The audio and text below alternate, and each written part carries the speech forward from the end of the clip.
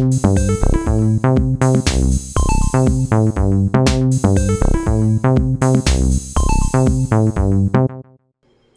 everybody, this is Scott from Photocrati and the Photographer's SEO community.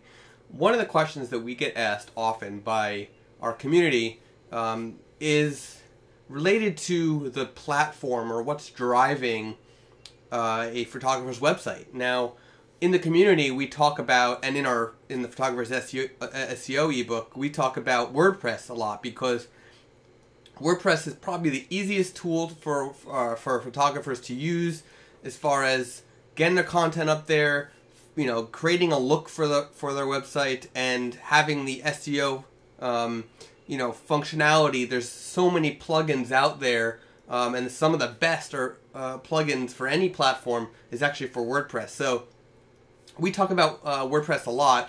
That, and also because we're used to WordPress. That's what we use, and actually Photocrati is a WordPress development company. So we're all about WordPress. However, it is very possible, extremely possible, to optimize other website platforms for SEO. And this is what I want to show you. So first, there's Joomla. So a lot of websites use Joomla. And how do you find the tips and instructions and where to look for things for these different platforms? So if you do a Google search for Joomla SEO, I came up with this. This is from SEO Moz, a 11-step guide on how to optimize your Joomla for SEO. So this is giving you all the like what plugins to use, where to look for different things inside of Joomla, because you know we're not Joomla users, we are WordPress users. So we're going to show you WordPress.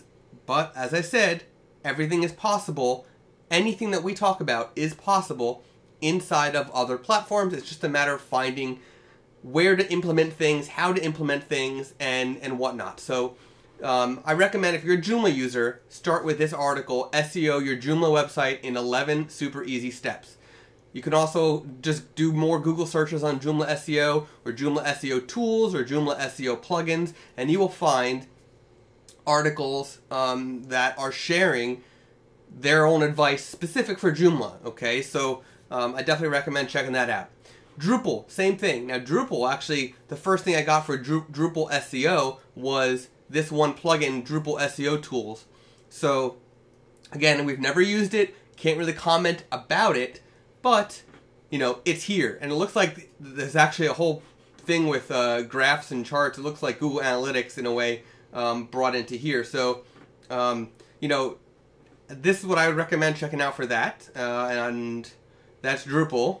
And then a lot of photographers are now using Squarespace. So Squarespace, there's no plugins per se, but if you go to Squarespace and go to their help.squarespace.com, and do a search for SEO, the first thing that comes up is, how do I increase my site's visibility to search engines? So they're showing you where to put things in their back end for SEO purposes.